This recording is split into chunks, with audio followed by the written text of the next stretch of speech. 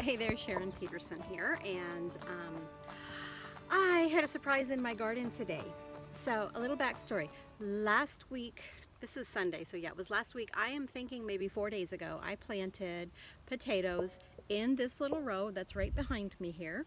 You can see I've just got a short row here. It's an experimental potato patch where I am just laying the potatoes on the ground, covering them with, I've got leaves and straw both, and we were going to grow them that way. I've heard it called Ruth Stout method, I've heard it called no dig, I've heard it called planting in mulch, leaves. But I had a problem today. I decided to come out, and just because I'm curious, I had to look, and I wanted to pull a potato out and just see how it was doing. And to my delight, they are actually growing. We got potatoes that are growing little leaves on them, and so it was working. However, that's that side, and this is this side. I did not cut these potatoes. I have something eating my potatoes. So there's one, here's another one, it's just munched all over.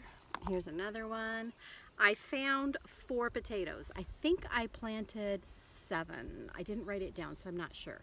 I didn't plant a lot because this is an experiment. I've got my regular, usual, traditionally planted potatoes back behind me here. Oh gosh, I hope the voles don't find it too. But anyway, the voles love my mulch. They liked my potatoes. They had a little dinner under there, and I'm sure they'll be back. So we're going to move on to plan B. And I am going to be researching voles, how to get rid of voles. I know that they come because there's grubs, and I have read that if you get rid of the grubs, that the voles will go away because the food source is gone. However, this is also a food source. So anyway, if you know anything about voles and you have an idea for me on how to get rid of them, leave a comment. I am all ears. So, but we are going to now plant my these rescuable potatoes. I have 4 of them. I'm going to go ahead and put them in containers instead. So we're going to do potatoes in containers, and then I thought, well, why don't I do a container and I'll just do the mulch on top of it in a container. So that's what I'm going to do.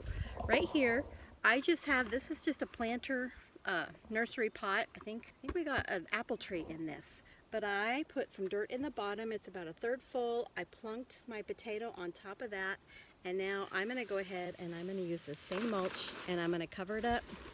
And we're just going to see how that works. We're going to see if it grows up through it, just like it would have if it was in the ground. I am also going to do the same thing with some containers, only I'm just going to use dirt, and we're going to put potting soil. Not potting soil, we're going to use a potting soil that I made. It's actually part peat moss and part my natural soil. The peat moss is to loosen it up because you need loose dirt whenever you're doing a container like this. I do know that. So, plan B. Ruth Stout is not going to happen this year. We're going to do potatoes instead in containers. So, let me know what you know about voles, and I will keep you updated on how my container potatoes go. We'll talk to you later. Bye.